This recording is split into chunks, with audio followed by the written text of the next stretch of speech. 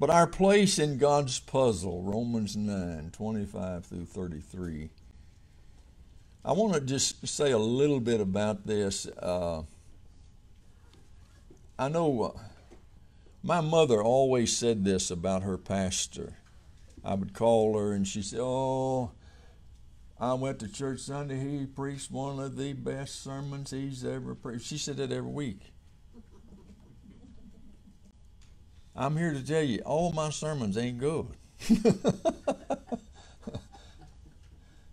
I still try, but they all not good. And I told her pastor that right before her funeral service, and he got up and told that I told that. But it's true. And going through books of the Bible, you come up on passages that's just difficult. Yeah, you know, I really would like to skip over some of these things and get to one that really just gives you something. But you know, as I have preached through books of the Bible, most of my ministry, when I first started, I was like probably most preachers. I was a hunt and peck preacher, and tried to find those easy passages that I knew really well that I could preach and get through. But as I preached and preached and preached, I just felt led of the Lord to preach more through books of the Bible. And so that's what I've done most of my ministry. And I think as you preach through books of the Bible, we get a better idea and a better view of what God is trying to say to us. I believe people need to realize that every aspect of Scripture is important. Every word, every chapter, every verse, everything in the Bible is important and valuable to us. And I think that, you know, as I've committed myself to preach through books of the Bible, I've struggled at times when you come to passages like chapter 9 here of Romans, and we're going to try to finish chapter 9 up today, that you come to some verses that are just really difficult and hard to glean what God is wanting to say to us, and yet it's there very real plain and all. But I just wanted for you to understand that all my sermons are not real good.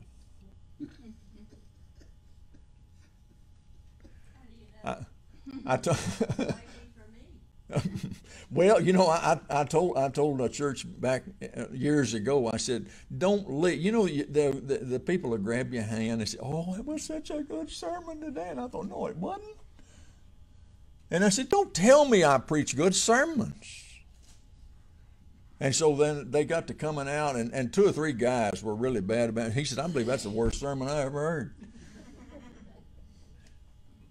But I tell you that to say this, that sometimes we're kind of drudging through some of these books. But they're all important. They're all of these verses and all of these scriptures and all these chapters and all these words are important. But my commitment to God's Word as truth is more important to me than anything else. I do not want to stand up here and give you anything that's not right.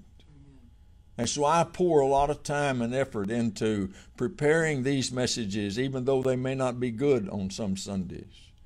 I pour a lot of time and effort into giving you what thus saith the Lord means. And so I hope that you understand that. And I think as a church, if we fail to hold up God's Word as truth, we no longer be a church. This is God's Word, and you come to hear God's Word. And so with that said, I want us to jump into this message today. Israel was the chosen people of God. They were to be God's chosen people and to be a witness to the world. And they failed big time. Failed big time. However, they failed, God did not exclude Israel from his plan. Because from the very beginning, when he called Abraham out of Ur of the Chaldees, he had a plan. He had a purpose. And even though they failed and failed and failed and failed and failed and failed, and are still failing today, God still has a plan for Israel. And this is the whole point of these verses, to point out how the chosen people of God were supposed to be. And that since they failed in God's sovereignty, he chose the Gentiles to be part of those chosen people. And they are part of his chosen people. And so in verse 24, if you'll go back and look at the latter part of last week's message, verse 24 says, even us whom he called, not of the Jews only, but also of the Gentiles. God's choice has always been his sovereignty. He has sovereignly chose what he wanted to do. And he did that beginning with Abraham. Only those who respond to God's call will receive the gift of salvation, though. Salvation is by invitation only. By invitation only. It comes to us completely undeserved. None of us deserve God's salvation. None of us deserve to be part of God's family. With that said, let's look at our text today about our place in God's puzzle and see how Israel's unbelief is consistent, first of all, with God's prophetic revelation. To back up that statement that God also calls Gentiles, Paul quoted 2 verses from the prophet Hosea. Several hundred years before Jesus' birth, Hosea told of God's intention to bring Gentiles into his family after the Jews would reject him. And notice verse 25 and 26. It says, and he says also in Hosea, I will call them my people who were not my people, and her beloved who was not my beloved. And it shall come to pass in the place where it was said to them, you are not my people, they shall be called sons of the living God. You see, God was not surprised by Israel's rejection. God is not surprised by anything because he is in control of everything. He knows everything. Israel thought they alone were God's chosen because of their lineage and their laws. But God's plan was never to save only the Jews. It was never his plan just for the Jews. His plan was to save all people from all nations. In Acts 22 and verses 20 and 21, I went back and looked at this because Paul got this message from God while they were stoning Stephen. And in Acts 22, 20 and 21, it says, and when the blood of your martyr Stephen was shed, I also was standing by, consenting to his death and guarding the clothes of those who were killing him. And then God said to me, depart, for I will send you far from here to the Gentiles. And Romans 10:13 says, whoever calls on the name of the Lord shall be saved, Jew or Gentile. Now, verse 25 is a quotation from Hosea 22:23, and verse 26 is a quotation from Hosea 1:10. Now, if you know the story of Hosea, I love the story of Hosea. I went to a pastor's conference one time. It wasn't at First Baptist Jacksonville. It was another pastor's conference. And this preacher shared a monologue of Hosea. He come in dressed like Hosea, walking down the middle of the church, and he is greeting people and all, and he told the story of Hosea. I've always loved Hosea. But Hosea had married Gomer, and Gomer represented Israel. Gomer was a prostitute. And Israel had prostituted God. And so Hosea and Gomer, they got married. God told him to marry her. They had a child together, and they named that child Jezreel. And that means God sows. God sows, and a sower sows seeds everywhere. God sows. But the next two children that came into their life was not Hosea's. But Hosea obeyed God and named these two children. He named the second child Lo-Ruhamah and the third child Lo-Ammi, meaning not my people and not my beloved. So Hosea's situation and his children's names pictures God's attitude toward Israel. They had not turned away from him. They had turned away from him and were no longer called his people or his beloved. And if you remember the story of Hosea in chapter 3, God told Hosea to go and purchase his wife, bring her back. And Hosea went down into that slave market and redeemed his wife, purchased her back. As she stood in that slave market, naked and nasty and ugly, he redeemed her. And this is a picture of what God did for Israel. Even though Israel had prostituted God,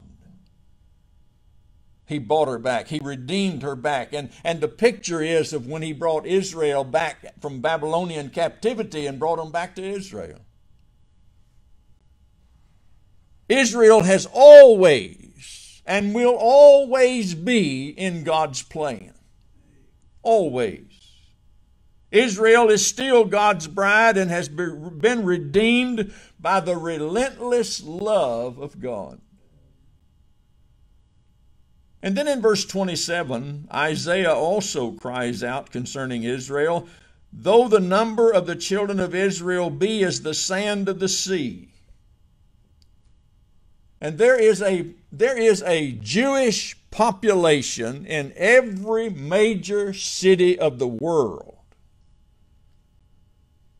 They are scattered all over this world.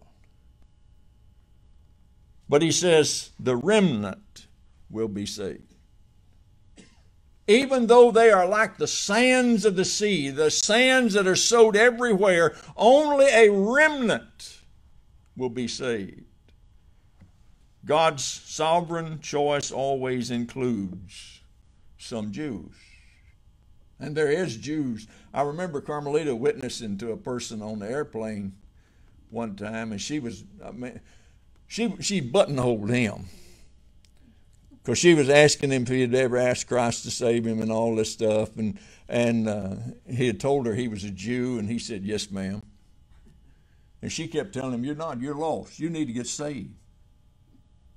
But he was a Messianic Jew. He knew Jesus Christ, but she kept trying to win him to the Lord. But there is some Jews out there today that are saved, that love Jesus Christ, have received Jesus Christ as their Lord and Savior. It is a remnant. But Isaiah prophesied that only a small number, a remnant of God's original people, the Jews, will be saved. And let me say this, I have said this all my ministry. And the Bible makes this very plain. It says, all them that call me Lord, Lord shall not enter in. I've always said there's going to only be a remnant of people. Heaven is plenty big for anybody that wants to go. But there will only be a remnant of people that will be saved. Matthew 7, verses 13 and 14 said, wide is the gate and broad is the way that leads to destruction, and there are many who go in by it. Because narrow is the gate and difficult is the way which leads to life, and there are few who find it. Just like they will be a remnant of Jews that will be saved, they will be a remnant of Gentiles that are saved. Paul saw that with that advent of Christ, those not known as God's people were becoming His people by God's mercy and grace shown through Christ. Paul saw this happening in every city where he preached. Even though in every city that he went to preach, he preached to the Jew first, but also to the Gentile. But relatively few accepted his message. Quoting from Isaiah 10:22 through 23 and chapter 1 and verse 9, Paul explained there in verse 28 and 29, he says, "For he will finish the work and cut it short in righteousness, because the Lord will make a short work upon the earth. And as Isaiah said before, unless the Lord Sabaoth, the Lord Almighty, or the Lord of hosts, had left us a seed, we would have become like Sodom and would have become like Gomorrah." So it's good that little remnant of a seed stayed, because it led us and pointed us to the grace and mercy of God. What Paul is saying, if God had not spared a remnant of faithful believers, we would have been like Sodom and Gomorrah. And if you know anything about Sodom and Gomorrah, they cannot even be found anymore. He wiped them from the face of the earth. They're gone. Nothing was left. But God never completely destroyed His people. Never. But the application for today is clear. Only a remnant of Jews believe, and they, together with the Gentiles, are the called of God. Today, Gentiles make up the majority of the church. Now, what does all of this prove? That God was not unjust in saving and judging others, because He was only fulfilling the Old Testament prophecies given centuries ago. He would have been unjust if He did not keep His own word. Unjust. But even more than that, those prophecies show that God's election has made possible the salvation of the Gentiles, and tells us and gives us evidence of the grace and mercy of God. At the Exodus, God rejected the Gentiles and chose the Jews, so that the Jews might get the gospel to the Gentiles. That doesn't make sense, does it? But that's God's plan. So far, Paul had defended the character of God by showing His faithfulness, His righteousness, and His justice. Israel's rejection had not canceled God's election. It only proved that He was true to His character and true to His purpose. God had a purpose for Abraham when He called him out of Ur of the Chaldees. He was birthing a nation. And even though that nation was not true to God many times, and still is not true to God today, He still loves them. They still have a purpose and plan in His mind. As also, Israel's unbelief is consistent, secondly, with God's prerequisite of faith. Paul realized that his teaching was not making sense to his Jewish audience. Kind of like what I said this morning in the beginning. Sometimes it's kind of hard to understand. How could it be that the acknowledged experts in righteousness, and they knew the law. They knew the law frontwards and backwards and sideways and every imaginable way. How could God bar them because they were righteous while those who are ignorant of righteousness were welcomed as God's children. Paul contrasts the way of faith by the way of the law in verse 30. He says there in the first part of verse 30, he says, "What shall we say then? That Gentiles who did not pursue righteousness have attained righteousness?" The gospel was preached to both Jews and Gentiles, but it was being accepted far more by Gentiles than it was Jews. And they couldn't understand that because they were living according to the law. They were living according to God's Word. And so what was the problem? Look at the latter part of verse 30. It says, even the righteousness of faith.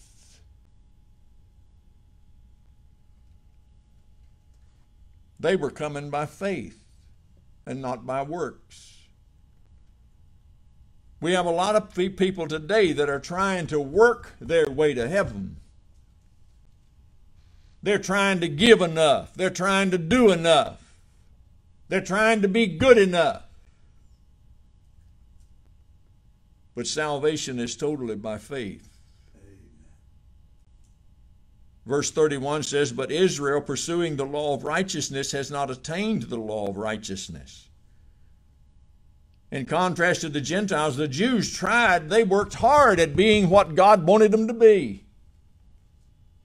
But the law had become oppressive. And we have denominations today that are trying to work their way to heaven. They're trying to work their way to salvation. They want to do this ritual and this ritual, and we want to do this and we want to do that, and we're good to people. We want to give all we can to this, and we want to do all that. You can't work your way. They had incorrectly understood righteousness in terms of works. They could not keep the law perfectly. Thus, God could not accept them. And verse 32 says, why? Because they did not seek it by faith, but as it were by the works of the law. Instead of admitting that they could not keep the law and pursuing righteousness by faith, the Jews just kept trying to work. I've got a guy that I told you about him. He comes by and he sprays our building for bugs and insects and everything. And he's a works salvation person. And he comes and he wants to debate with me on this work salvation and salvation by grace through faith. I finally told him the other day, I said, you might as well shut up. You're not going to change me. And I'm not going to change you. So there's no need in us talking about this. I just believe you're wrong. But there's people out there today that think they're works. And there's many denominations that way, that we can work our way to heaven. Thus, the Jews became more dedicated to the law than they did to God. The Jews did not see that the Scriptures, the Old Testament, taught salvation by faith and not by human effort. The point Paul made in the first part of his letter, that's what he kept trying to tell them. And then there in the latter part of verse 32, it says, for they stumbled at the stumbling stone, the Lord Jesus Christ. Jesus was not what they expected. You see, they expected an earthly king. They expected somebody to heal all of their problems and to be a good leader for them, a physical, earthly leader. And Jesus didn't meet their expectations. And in so doing, they missed their only way of salvation. Some people today still stumble over Christ. They say, well, it's got to be more to it than just by faith. I've always said, I could sell Jesus quicker than I can give him away. When you tell people you don't have to do nothing for it, all you got to do is by faith receive Jesus as your Lord and Savior. The next thing out of their mouth is there's got to be more to it than that. You see, God made it real simple for us. He made it real easy for us. He knew if he made it too difficult, we wouldn't get it. And he made it easy and we didn't get it. So you can understand why he tried to make it as easy as he could. They stumbled over the stumbling stone, the Lord Jesus Christ. Some people still do it. Others stumble over Christ because his values are opposite of the world's, because they want to live like the world and yet be a follower of Christ, and you can't do that. I am a full believer of a Pauline experience. When you really get Jesus like Paul got Jesus, you are going to be changed like Paul. He had a complete conversion change. He was converted totally inside and out. Christ asks for us to humble ourselves before him. Admit that we can't do anything. And admit that we are nothing. And that he is everything. He requires obedience, and many refuse to put their will at his disposal, and it causes them to stumble. Sometimes we are like those people who try to achieve God's approval by, like the Jews, keeping the laws. I've known people through the years, they can quote you scripture after scripture after scripture after verse after verse after verse, but live like the devil. But they think because they know the Word, or they know about God, that they're all right.